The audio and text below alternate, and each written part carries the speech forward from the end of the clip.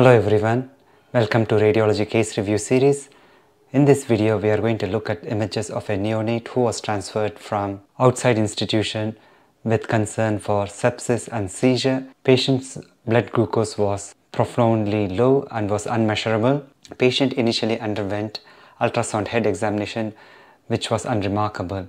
As part of workup, patient underwent MRI brain examination.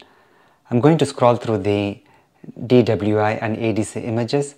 As you can see, patient has restricted diffusion involving the bilateral parieto-occipital regions, cortex and subcortical regions.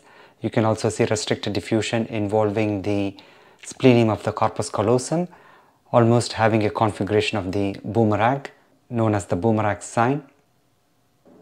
Imaging appearances are consistent with neonatal hypoglycemia.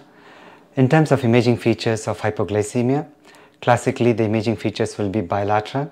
Commonly, there will be involvement of the cerebral cortex in the parieto-occipital regions, as we saw in our patient. There can also be involvement of posterior limb of internal capsule. Although this feature was not identified in our patient, there can also be involvement of the hippocampus, insula and basal ganglia. There can also be involvement of cerebellum, brainstem and thalami in neonates, whereas this is classically spared in the adults. And as we saw in our patient, there can be involvement of the splenium of corpus callosum, giving the classic boomerang sign. In terms of differential diagnosis, which can overlap with hypoglycemia on imaging, we need to consider CJD, but this would be unusual in neonates. And also important to consider ischemic infarction. Usually it's focal and unilateral. Seizure-related changes can give similar imaging appearances. And the most important differential diagnosis to consider would be hypoxic ischemic injury. This is rather important since neonatal encephalopathy has wide differential diagnosis, and the two important diagnoses to consider would be hypoxic ischemic injury and neonatal hypoglycemia.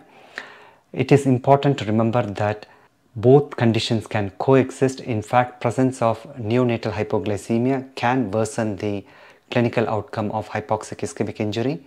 So it is important to identify imaging features of both. Indeed, in this research article, they tried to see if features of both hypoxic ischemic injury and neonatal hypoglycemia can be identified, and they found that specific imaging features of both hypoglycemia and HIE can be identified on MRI brain imaging. I hope you found this video to be informative. Thanks for your attention.